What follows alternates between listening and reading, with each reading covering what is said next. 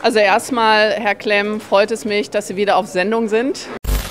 Das finde ich eigentlich schon zunehmend lächerlich. Da lässt sich auch keine seriöse Politik machen. Ich würde mich freuen, wenn wir bei unserem Wording ein bisschen aufpassen, was die Begrifflichkeit angeht. Alice Weidel, ganz herzlichen Dank. Jetzt gibt es ja Pläne von der CDU und auch von der BSW, den Landtagspräsidenten der AfD zu verhindern. Könnten die da erfolgreich sein? Also die Wahlergebnisse in Sachsen, Thüringen und auch hier in Brandenburg geben natürlich starken Rückenwind.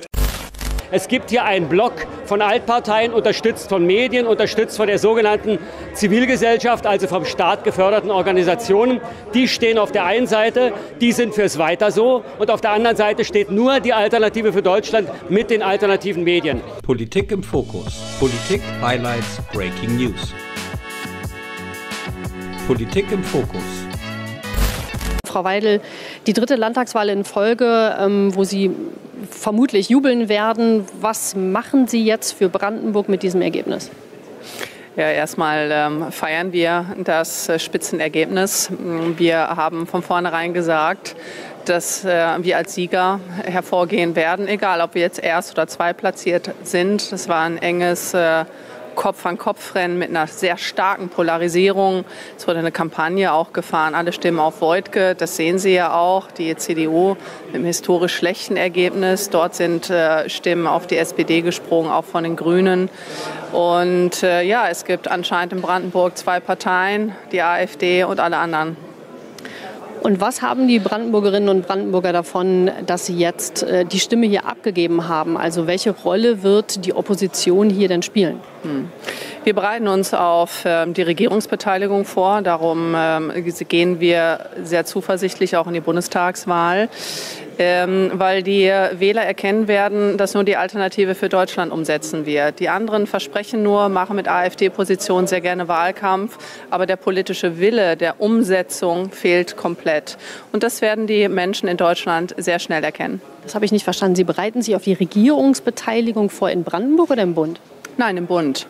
Auch wenn es im nächsten Jahr nicht der Fall sein wird, aller Voraussicht nach, aber dann vielleicht im Jahr 2029. Die AfD ist angetreten, um Regierungsverantwortung zu übernehmen. Und Sie haben ja auch in Sachsen, Thüringen, jetzt auch in Brandenburg gesehen, dass wir einen ganz klaren Regierungsauftrag haben. Wir sind Wahlsieger in allen 3 Landesverbänden und das gibt auch einen ganz klaren Regierungsauftrag von Seiten der Wähler. Und diesen Regierungsauftrag, der lässt sich nicht auf Dauer durch undemokratische Brandmauern ignorieren. Jetzt lebt Demokratie ja davon, dass dann in den meisten Fällen zumindest mehrere Parteien sich zusammenfinden. Will denn die AfD tatsächlich anschlussbereit sein in Richtung andere Parteien? Also wollen Sie da vielleicht auch auf Ihr Wahlprogramm schauen und was verändern, damit andere Parteien mit Ihnen reden wollen? Also wir sagen umgekehrt als Demokraten, dass man mit jedem reden muss, weil das ist ihr Auftrag, ihr Wählerauftrag. Politik lebt davon, dass man Kompromisse schließen muss. Und dementsprechend muss man mit jedem reden. Und die AfD stimmt ja beispielsweise auch in den Landtag für vernünftige Anträge der anderen Parteien. Während andere Parteien grundsätzlich gegen unsere Anträge stimmen, stimmen wir selektiv zu, wenn wir einen Antrag oder ein Gesetzesanliegen für sinnvoll halten. Ich glaube, daran sollten sich auch andere ein sehr gutes Beispiel nehmen. Aber nochmal, nur die Alternative für Deutschland wird umsetzen. Den anderen Parteien, und das haben Sie gesehen, die anderen Parteien sitzen alle selektiv in Landesregierung oder in der Bundesregierung. Sie setzen nicht um, weil sie den politischen Willen nicht haben. Trotzdem die Frage, Sie können entweder darauf hoffen, dass Sie über 50% kommen oder Sie sagen, wir sind anschlussbereit, kompromissfähig in irgendeiner Richtung. Das höre ich bei Ihnen jetzt noch nicht. Doch, das habe ich eben gesagt. Also wir stimmen ja auch für gute Anträge, stimmen wir auch dazu. Und auch im Bundestag machen wir das. Wir werden jetzt einfach mal abwarten. Ich glaube, dass undemokratische Brandmauern überhaupt gar keinen Bestand haben und auch in der Demokratie nichts zu suchen haben. Wir sind ein Jahr ungefähr vor der Bundestagswahl. Wollen Sie Kanzlerkandidatin werden und hoffen dann tatsächlich auf eine Regierungsbeteiligung, weil Sie davon ausgehen, mehr als 50%? Wir werden sehen, was es im Jahr 2025 zeitigt. Wir sehen, dass auch hier in Brandenburg die CDU für einen SPD-Kandidaten geworben hat. Also eigentlich sind CDU und SPD ein und dieselbe Partei. Das haben wir hier gesehen und das werden wir auch im Bund sehen. Ein politischer Wechsel ist dort überhaupt gar nicht zu erwarten. Ich glaube, die viel interessantere Wahl ist die Wahl im Jahr 2029. 2025 ist ein ganz wichtiger Meilenstein für uns. Denn Sie sehen auch heute an den Umfragen, dass wir auf 20% wieder gesprungen sind. Wir sind zweitstärkste Kraft mit Abstand. Und ja, wir haben den Anspruch, uns an der Regierung zu beteiligen. Je schneller, desto besser. Aber bleibt einfach noch zu hoffen, dass, wenn die Ampel mit diesem Land fertig ist, von Deutschland überhaupt noch irgendwas übrig bleibt. Tatsächlich ist es ja so, wenn wir jetzt mal einmal noch kurz auf Brandenburg schauen, dass ein sehr großer Teil, übrigens auch dann automatisch AfD-Wähler, weil es deutlich mehr als 50% waren, Dietmar Woidke weiter als Ministerpräsidenten haben wollen. Und dass eine Zahl, jetzt habe ich sie gerade nicht vor Augen, ich glaube 16% nur der Meinung sind, die AfD sollte an Regierungen beteiligt sein hier in Brandenburg. Wie erklären Sie sich denn das? Also ich kenne diese Umfrage nicht. Wir haben Regierungsanspruch und mit diesem Anspruch ist auch Christoph Berndt in den Wahlkampf gegangen, um brandenburgischer Ministerpräsident zu werden. Und genau diesen Anspruch haben wir in Thüringen und den haben wir auch in Sachsen. Also in Sachsen auch ein ganz knappes Ergebnis, in Thüringen ganz klar vorne. Björn Höcke hat einen Regierungsauftrag hier, eine Regierungsbildung vorzunehmen. Und ich sage Ihnen nochmal, dass die anderen Blockparteien, also wie so eine sogenannte nationale Volksfront wie in der Honecker-DDR, hier Stimmung machen gegen eine Konkurrenzpartei, das finde ich eigentlich schon zunehmend lächerlich. Da lässt sich auch keine seriöse Politik machen. Ich würde mich freuen, wenn wir bei unserem Wording ein bisschen aufpassen, was die Begrifflichkeit angeht. Alice Weidel, ganz herzlichen Dank für das Interview. Und vor 10 Minuten hatte ich Gelegenheit, mit dem AfD-Spitzenkandidaten Hans-Christoph Berndt ein Interview zu führen. Das hören wir uns jetzt auch noch an. Also das erste Mal, ja, wir wollten Woidke in Rente schicken. Es sieht so aus, als ob wir das nicht geschafft hätten. Und trotzdem sind wir die Gewinner der Wahl. Nicht die Sieger, aber die Gewinner der Wahl. Wir haben kräftig zugelegt. Wir haben im Wahlkampf gespürt, dass wir eine ganz andere Akzeptanz in der Bevölkerung haben. Und die Jugend. Die Jugend ist scharenweise zu uns gekommen. Wir sind die Partei der Jugend. Das macht mich stolz, das macht mich glücklich und optimistisch für die Zukunft. Und über kurz oder lang werden wir Dietmar Woidke auch noch in Rente bekommen. Also wie viele Jugend gewählt hat, ich glaube, da müssen wir uns genauer noch angucken. Diese Zahlen, so genaue Wählerdaten gibt es ja dann erst vor allem heute Nacht, morgen früh kann man sich in Ruhe angucken. Was haben die Brandenburgerinnen und Brandenburger davon, dass sie jetzt ihre Stimme bei Ihnen abgegeben haben? Also erstmal die U16-Wahl hat schon gezeigt, dass wir mit Abstand stärkste Kraft waren. Auch nicht repräsentativ, aber egal. Zurück zu meiner Frage. Auch die Wahlen im Sommer gezeigt, dass wir die Partei der Jugend sind. Die Brandenburger, die uns wählen oder die Wähler, die uns wählen, die haben davon, dass Politik für sie gemacht wird. Dass sie nicht einfach die Leute sind, die die Steuern zahlen können und dann wird Politik für irgendwas gemacht, fürs Klima oder für Fantasien der Transformation, sondern dass eine ordentliche Politik gemacht wird in den Kommunen, dass die Kommunen finanziell besser ausgestattet werden, dass wir eine ordentliche Bildung wieder in den Schulen bekommen, dass wir die Gesundheitsversorgung auf dem Land verbessern, den Verkehr, die Infrastruktur verbessern. All das hätten die oder haben die Bürger, die uns wählen, zu erwarten von uns. Politik für sie und nicht gegen sie. Gut, jetzt sieht es ja so aus, als wären Sie nicht stärkste Kraft. Selbst wenn Sie es geworden wären, hätte es keine Partner gegeben. Meine Frage war ja eher, was haben die Brandenburgerinnen und Brandenburger davon, dass Sie jetzt die Stimme gegeben haben? Also was machen Sie damit? Ganz viel. Also wir haben ja erst mal schon vor den Wahlen sensationelle Aussagen gehabt der SPD und der CDU zur Migration. Die hätte es ohne unsere Stärke überhaupt nicht gegeben. Überlegen Sie sich mal, was Herr Woidke und Herr Stübgen gesagt haben. Die haben Dinge gesagt zum Asyl, zum Schutz der Grenzen, zur Abschiebung, für die wir vom Verfassungsschutz beobachtet werden. Also alles so. Das haben die Bürger erreicht und das kann keiner mehr jetzt sagen, dass Grenzschutz und Abschiebung verfassungswidrig wären. Das ist jetzt geklärt durch den Ministerpräsidenten und den Innenminister. Und so haben wir und die Bürger haben auch bekommen ein klares Bild über die Parteien, die sich demokratisch nennen und in Wirklichkeit eine Art nationale Front der DDR bilden. Überlegen Sie mal CDU. Der CDU-Ministerpräsident in Sachsen empfiehlt die Wahl des Ministerpräsidenten der SPD in Brandenburg. Und so ist es gekommen und die CDU ist auf 11% heruntergefallen. Na, ich möchte nicht in der CDU sein. Wer sich so kastrieren lässt, der hat keine Zukunft und ich bin gespannt auf die Diskussion in der CDU. Ich kann nur sagen, kommt zu uns. Mit uns werdet ihr mehr von eurem Programm durchsetzen können als mit der SPD. Ich würde mich freuen, wenn Sie bei den Fakten bleiben, differenziert bleiben. Grenzschutz ist natürlich nicht verfassungswidrig. Asylrecht außer Kraft setzen ist verfassungswidrig. Aber darum geht es jetzt auch gar nicht so sehr, sondern die Frage ist eher jetzt, wenn Sie sagen, Sie wollten Ministerpräsident werden, wir haben das Gleiche in Thüringen, in Sachsen erlebt, wollen Sie weiter darauf warten, dass die AfD bei über 50% ist, oder haben Sie die Idee, vielleicht auch kompromissbereit zu sein in andere Richtungen, um tatsächlich auch für die Bürgerinnen und Bürger was wirklich umsetzen zu können? Ja, aber die Frage erstaunt mich schon ein bisschen. Das haben wir immer und ich ganz persönlich laut und deutlich gesagt, den ganzen Wahlkampf über. Vor der Wahl kritisieren wir die Parteien für das, was sie angerichtet haben. Und das ist sehr viel. Und nach der Wahl sind wir bereit, mit allen zu reden über Maßnahmen, die man ergreifen kann, damit es wieder besser wird. Wir kennen keine Brandmauern. Wir stehen für Gespräche mit jedem zur Verfügung. Nicht wir grenzen aus, sondern wir werden ausgegrenzt vor Grimm. So sieht's aus. Demokratie bedeutet ja in dem Fall, man muss auch Kompromisse machen. Wo wären denn Sie kompromissbereit, um zu sagen, vielleicht kann irgendwann eine Partei mit uns reden? Na, das hängt dann von der Verhandlungsmasse ab. Ich habe ja mal 10 Hauptpunkte für den Wahlkampf für Brandenburg. Und da müssten wir uns mit den anderen zusammensetzen und sagen, was macht ihr in der Frage Migration? Was macht ihr in der Frage Bildung? Wie viele Windräder wollt ihr noch aufstellen oder wollt ihr sie da rausnehmen? Und was könnt ihr dafür geben? Also Verhandlungssache, wir sind offen für Verhandlungen. Okay, herzlichen Dank, Herr Berndt, für dieses Interview und ich gebe an dieser Stelle zurück. Landtagswahl in Brandenburg auf 1 sendet live aus dem Landtag in der Landeshauptstadt Potsdam, dem Stadtschloss, allerdings wieder aufgebaut hier direkt an der Havel. Bei mir ist ein Mann, bei dem ich mir nicht sicher bin, ob er jetzt irgendwie erleichtert oder vor allem enttäuscht ist. Christoph Berndt, Fraktionsvorsitzender der AfD hier im Landtag. Sie wollten Nummer 1 werden. Das haben Sie nach den jetzigen Hochrechnungen nicht geschafft. Sie wollten die Sperrminorität. Da müssen wir jetzt vielleicht noch auf die Direktmandate warten. Aber jedenfalls nach Zweitstimmenergebnis hätten Sie sie wohl auch nicht. Woran hat es gelegen? Das wissen wir noch nicht. Also diese Detailberechnung können wir noch nicht anstellen. Und dennoch bin ich erstmal sehr zufrieden mit dem Ergebnis. Wir sind der Gewinner der Wahl. Wir sind nicht der Wahlsieger, aber der Gewinner der Wahl. Der Wermutstropfen ist der, dass Woidke Tatsache noch im Amt ist, dass wir das nicht geschafft haben, stärker zu sein als die SPD. Aber es gibt sehr viel anderes, weswegen ich überwiegend mich freue. Das eine ist, wir haben sozusagen den anderen die Maske vom Gesicht gerissen. Sind wir live? Wir haben den anderen die Masken vom Gesicht gerissen.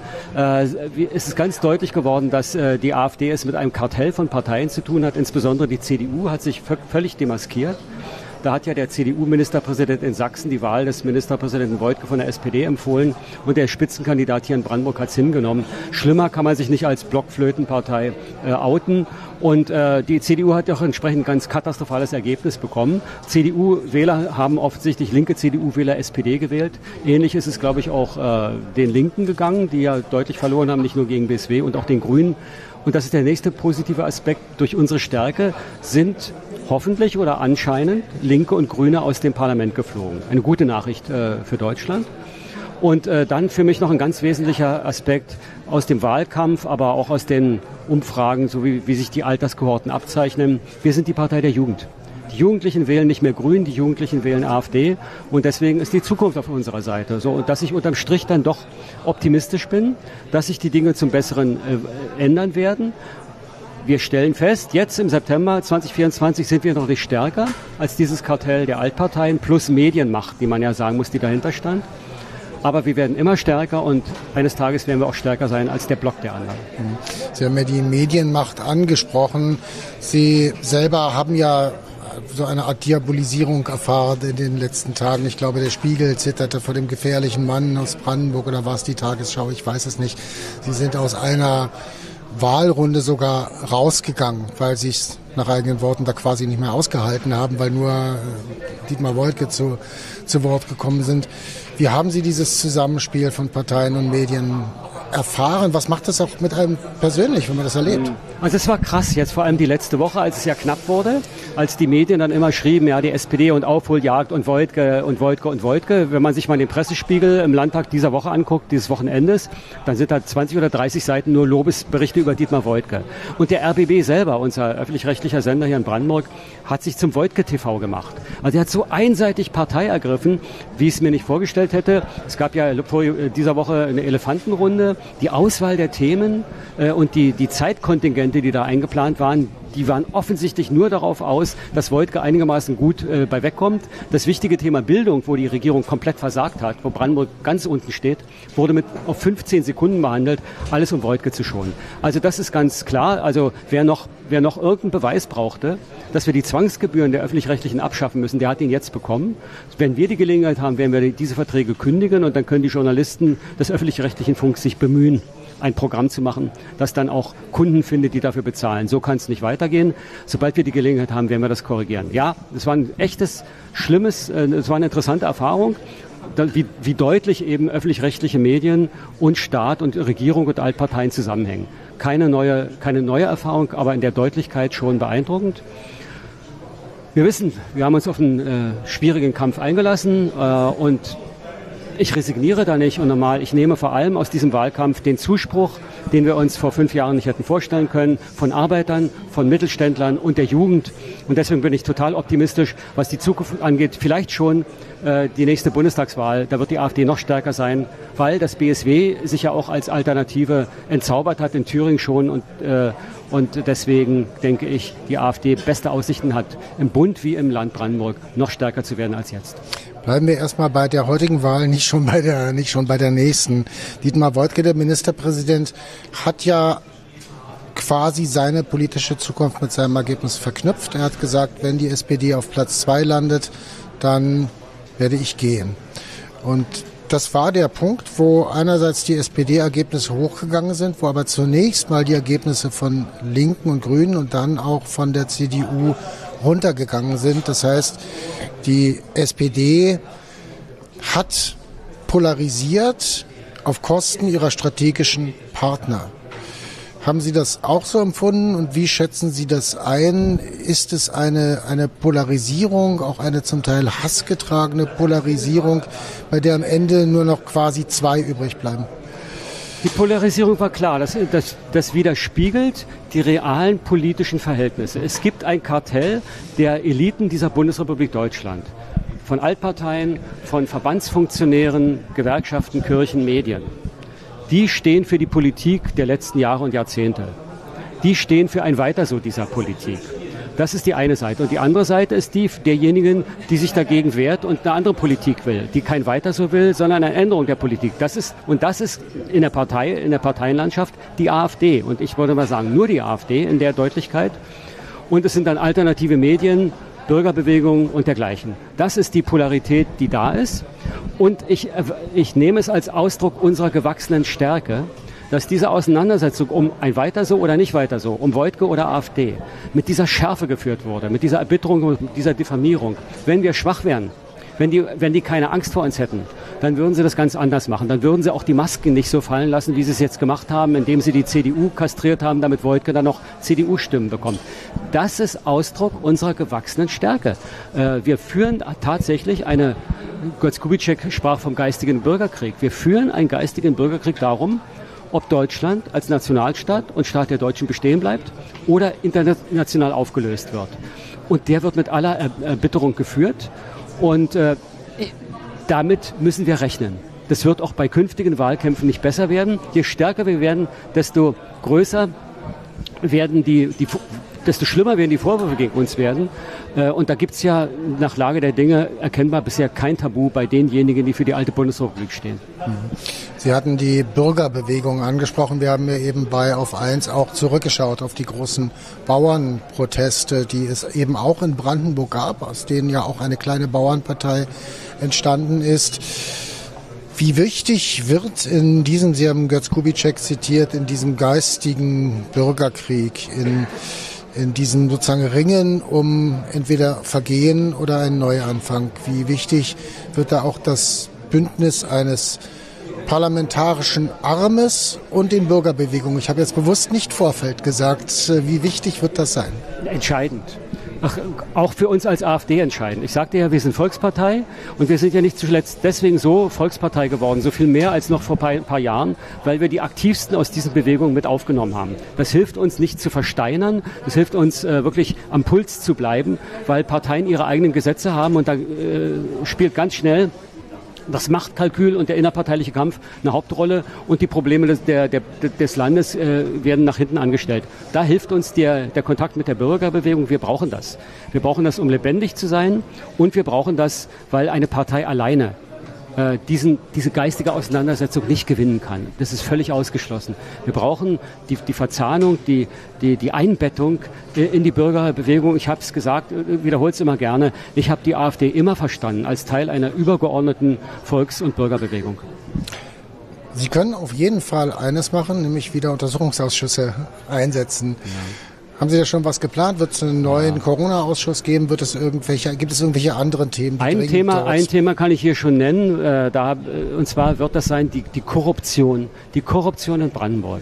Und exemplarisch an dem Fall dieses Landrats da oben in Ostprignitz-Ruppin, der mit kriminellen Geschäftemachern hier seit Jahren Geschäfte betreibt, die den Landkreis, der wirklich arm ist, um Millionen betrogen haben und der jetzt mit Klagen überzogen wird, und während die Geschäftemacher weitermachen können. Diese Korruption, die werden wir auf alle Fälle in einem Untersuchungsausschuss untersuchen, wenn es nach mir geht. Wir werden uns auch die linksextremistischen Finanzierungen angucken. Wir haben ja mitbekommen jetzt, wie es hier bei dieser Wahl auch in Brandenburg lief. Kampakt, was von dem Ministerium Paus, von den Grünen mit Millionen gefördert wird, macht jetzt Wahlkampf für die grüne Marie Schäffer, für die SPD und für Peter Wieder von den Freien Wählern. Das ist auch eine Untersuchung wert.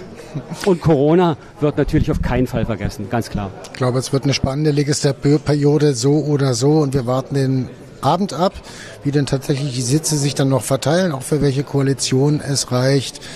Christoph Berndt, vielen Dank für diese erste Einschätzung.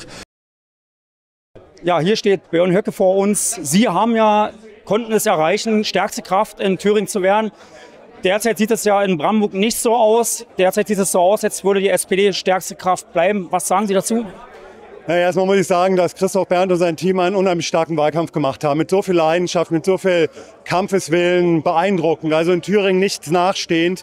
Und ich bin trotzdem stolz auf dieses Ergebnis. Also nach diesem historischen Sieg in Thüringen, wo wir zum ersten Mal stärkste Kraft wurden als AfD, war klar, dass das bunte Establishment nochmal alle Energie zusammennimmt, um einen ersten Platz der AfD zu verhindern. Und Christoph Berndt hat es gerade schon richtig eingeordnet. Es war ja nicht nur ein Kampf gegen konkurrierende Parteien. Die haben sich kartellartig zusammengeschlossen, deutlicher denn je. Und zusätzlich noch die Zivilgesellschaft aktiviert, die steuerfinanzierte NGOs aktiviert, die stellenweise, so wie wir wissen, wie Kampakt auch aus dem Ausland finanziert werden. Wir haben es also mit einem Block zu tun, der sich verpanzert hat und der versucht auf Teufel komm raus, die einzige Alternative für Deutschland zu verhindern. Aber nochmal, es ist ein riesiger Schritt in die richtige Richtung. Ich habe das gerade schon kurz eingeordnet. Wir sind im Olympiajahr, eine Goldmedaille, 2 Silbermedaillen bei den Ostwahlen. Wir sind trotzdem weit, weit führend im Medaillenspiegel. Sie konnten es erreichen, stärkste Kraft in Thüringen zu werden. Wie sehen denn jetzt die weiteren Pläne aus? Wie kann man sich jetzt in Thüringen das Parlament vorstellen derzeit? Ja, wir müssen erstmal jetzt den Landtag konstituieren. Das wird am Donnerstag stattfinden, wenn dann ein Landtagspräsident gewählt wird. Und nach der Geschäftsordnung des Thüringer Landtages muss der Landtagspräsident von der stärksten Kraft vorgeschlagen werden. Das sind wir. Und da lassen wir auch keine Luft dran und da beißt die Maus auch keinen Faden ab. Das werden wir durchsetzen. Und dann schauen wir mal weiter. Es wird auf jeden Fall am Donnerstag schon sehr spannend in Thüringen. Jetzt gibt es ja Pläne von der CDU und auch von der BSW, den Landtagspräsidenten der AfD zu verhindern. Könnten die da erfolgreich sein? Die sind nicht zulässig, diese Anträge, die angedacht sind, weil die Konstituierung des Landtages vor Einreichung eines Antrags logischerweise erst erfolgen muss. Man kann ja keinen Antrag einreichen in eine Institution, die es noch gar nicht gibt, formal juristisch. Von daher sind das Traumtänzereien. Höcke, vielen Dank fürs Gespräch. Bei mir ist nun René Springer, Landesvorsitzender in Brandenburg, aber auch sozialpolitischer Sprecher der AfD-Fraktion im Bundestag. Einmal möchte ich Sie als sozialpolitischer Sprecher in der Fraktion im Bundestag fragen, welches Signal sendet die Brandenburg-Wahl auch in den Bundestag hinein, vielleicht auch für die Bundestagswahlen? Also die Wahlergebnisse in Sachsen, Thüringen und auch hier in Brandenburg geben natürlich starken Rückenwind. Sie zeigen, dass wir stärker werden können, mit unseren Positionen gut ankommen. Aber sie zeigen auch, dass Luft nach oben ist. Und genau diese Luft nach oben, die müssen wir auch ausnutzen, dass wir im Bundestagswahlkampf entsprechend alle Register ziehen. Nur so wird es funktionieren, irgendwann in Regierungsverantwortung zu kommen und dann tatsächlich wieder Politik fürs eigene Volk zu machen. Und nun als Landesvorsitzender sozusagen in Brandenburg, wir sehen, dass das taktische Wählen durchaus eine Rolle gespielt hat bei dieser Wahl. Nämlich die Ansage von Kretschmer, doch Woidke zu wählen, hat der CDU hier in Brandenburg extrem Stimmen gekostet. Man könnte das jetzt als Schaden sehen. Allerdings schaffen es die Grünen vielleicht gar nicht in den Landtag. Ja? Hat das taktische Wählen vielleicht nur oberflächlich funktioniert und vielleicht über Bande auch der AfD genützt ohne Grüne im Landtag? Das taktische Wählen hat zwei Seiten, wie bei einer Medaille. Die eine Seite ist, dass es Woidke knapp noch geschafft hat, Stand jetzt, wir haben die Umfrageergebnisse oder die Wahlergebnisse noch nicht final, dass er es geschafft hat, tatsächlich als stärkste Kraft aus den Wahlen hervorzugehen mit seiner SPD. Auf der anderen Seite musste die CDU federn lassen und auch die Kleinstparteien, muss man ja inzwischen sagen, FDP, Grüne und Linke. Die größten Volkshasser sind nicht mehr im Parlament. Das ist eben ein Erfolg und das ist eben die Kehrseite der Medaille des taktischen Wählens. Nun bangt sozusagen die AfD um eine Sperrminorität. Wir haben gesehen, wie es in Sachsen laufen kann mit Softwarefehlern etc. Wie schätzen Sie die Chancen für die Sperrminorität ein der AfD in Brandenburg? Also Stand jetzt hätten wir sie möglicherweise knapp, aber wir müssen auch hier die erste Hochrechnung abwarten und wir müssen auch schauen, wie viele Direktwahlkreise haben wir geholt. Möglicherweise haben wir viel mehr Direktwahlkreise geholt, als wir jetzt an Prozenten bekommen haben. Und das würde uns die Sperrminorität sichern. Und wenn wir sie haben, dann wird sich viel verändern, weil dann muss man mit uns zusammenarbeiten, um Dinge zu verändern. Man braucht eine Zweidrittelmehrheit, um die Verfassung zu ändern. Wenn die nur mit uns möglich ist, heißt es, man muss mit uns reden und damit ist die Brandmauer obsolet. Nun zeigt sich gerade in Brandenburg in den vergangenen Wochen in den simulierten Jugendwahlen, U18 und U16-Wahlen, gerade da scheinen Sie in der Fraktion mit der Fraktion einen Nerv getroffen zu haben.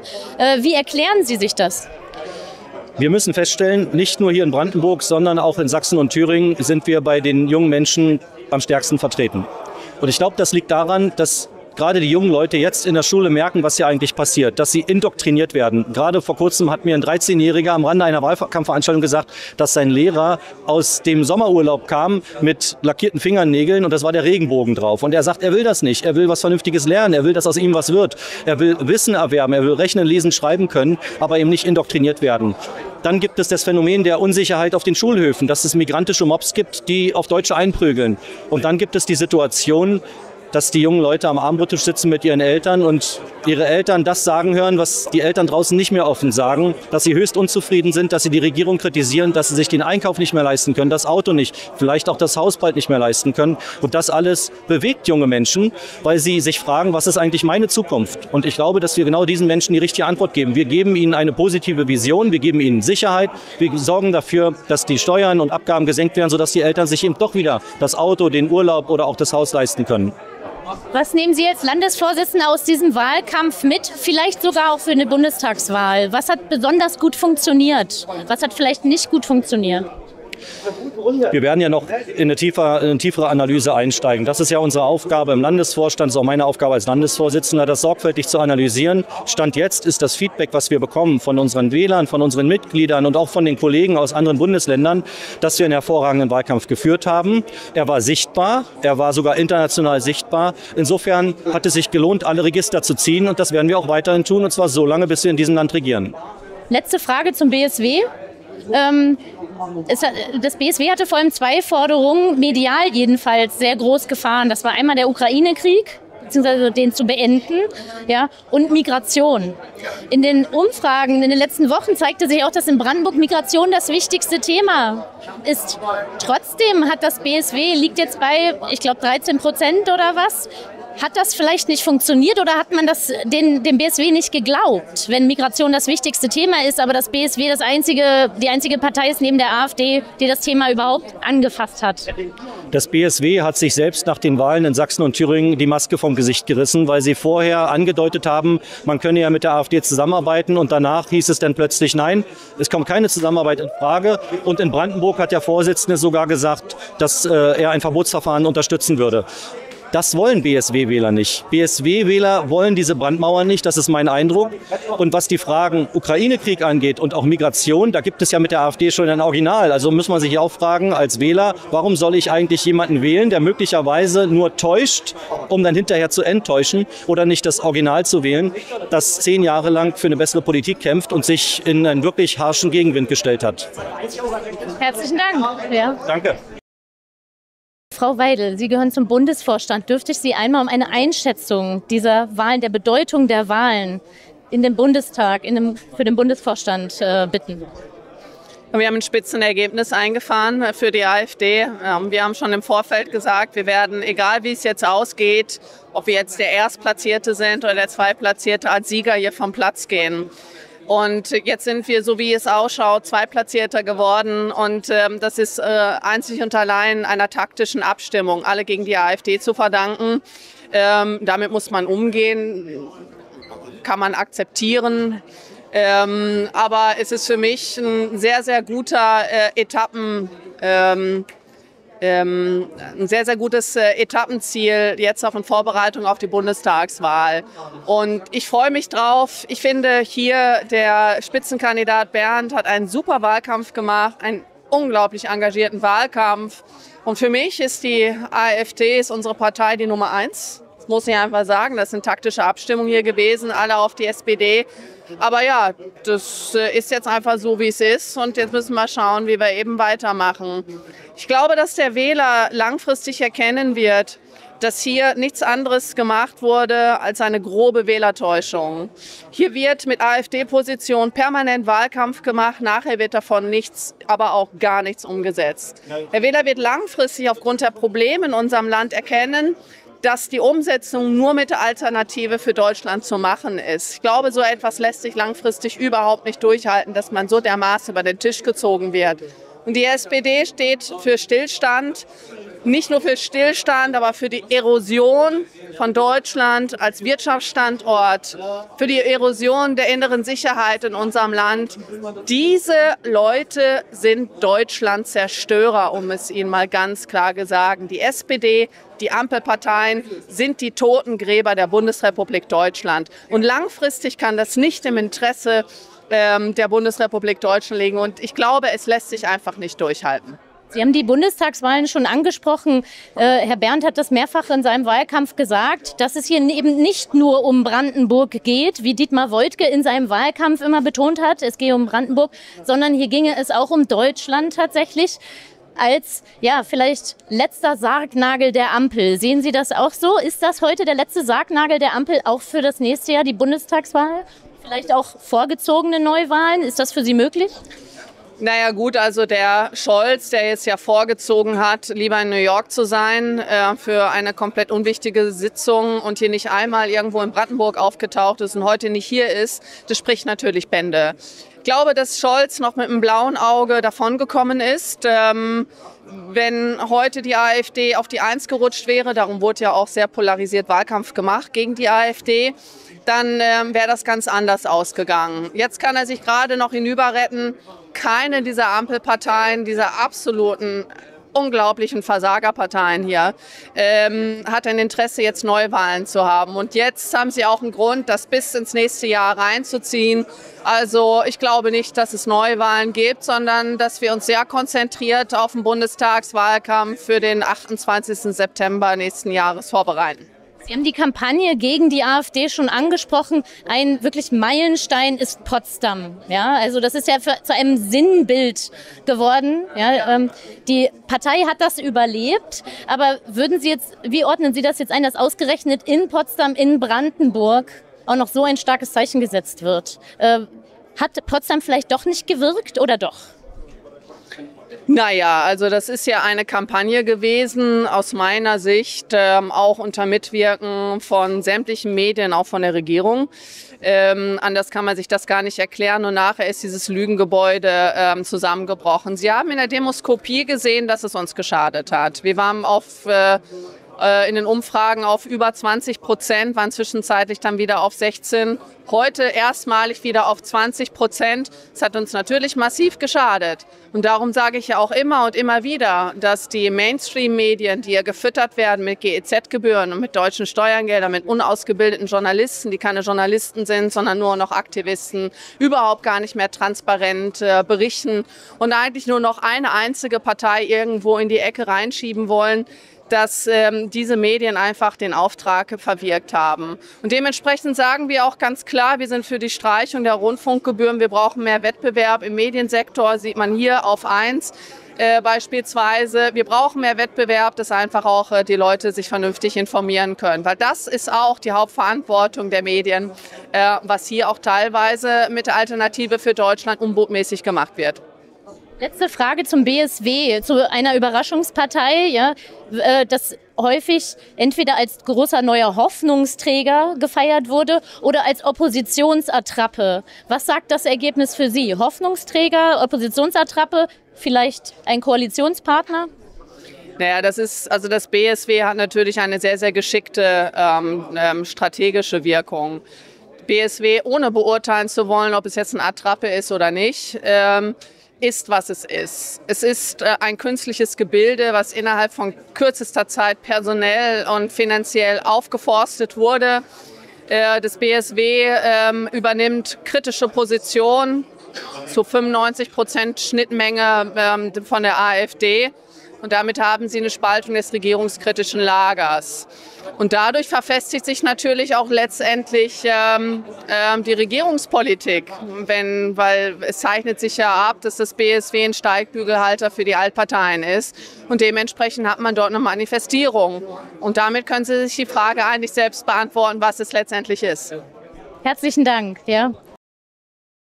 Ja, hier haben wir Christoph Berndt, das ist der Spitzenkandidat der AfD. Was sagen Sie zum derzeitigen Ergebnis? Es ist ja jetzt eine Prognose, aber die wird sich ja wahrscheinlich bestätigen. Die AfD ist Volkspartei. Sie ist Volkspartei im Osten, ist die stärkste Kraft im Osten. Und diese große Stärke hat dazu gezwungen, dass die Parteien, die sich immer demokratisch nennen und demokratisch tun, die Masken fallen ließen.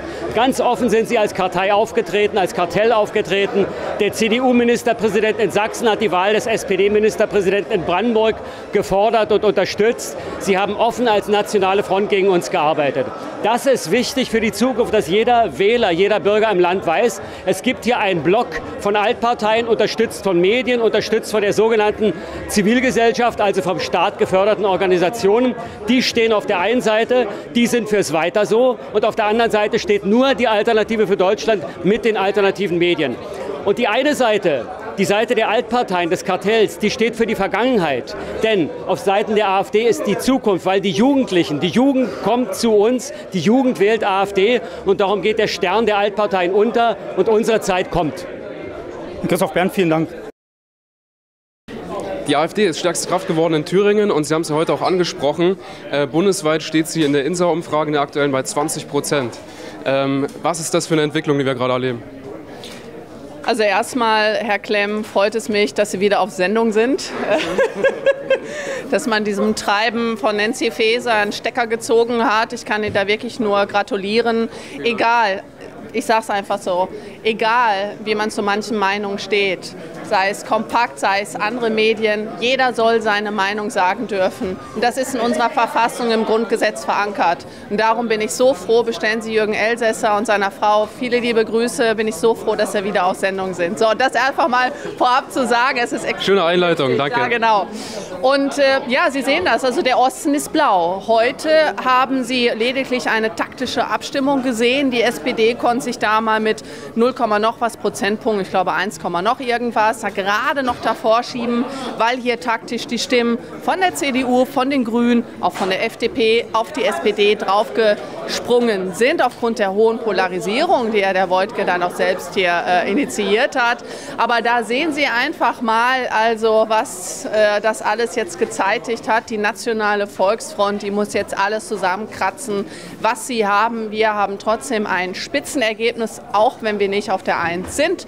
Das macht überhaupt nichts. Wir haben so einen Rückenwind für die Bundestagswahlen. Wir sind heute auf INSA wieder auf die 20% gesprungen. Davon haben wir uns sehr erholt, nachdem man uns weggemobbt hat für die angebliche Wannsee-Konferenz. Ja, genau das Gleiche wie mit Ihren. Wenn welche Lügen verbreitet wurden, gerichtlich hat man das alles verloren. Und es ist eine Kampagne gewesen, die aus meiner Sicht auch regierungsseitig eingesteuert wurde. Also das ist schon ganz, ganz übel, was mit Hilfe des Inlandsgeheimdienstes hier mit Andersdenkenden, mit Konkurrenzparteien, vor allen Dingen mit der Alternative für Deutschland, aber auch mit alternativen Medien wie Kompakt beispielsweise gemacht wird. Ganz, ganz übel. Hat die AfD aufgrund dieser Konstellation, die Sie beschrieben haben, überhaupt eine reale Chance zur Macht?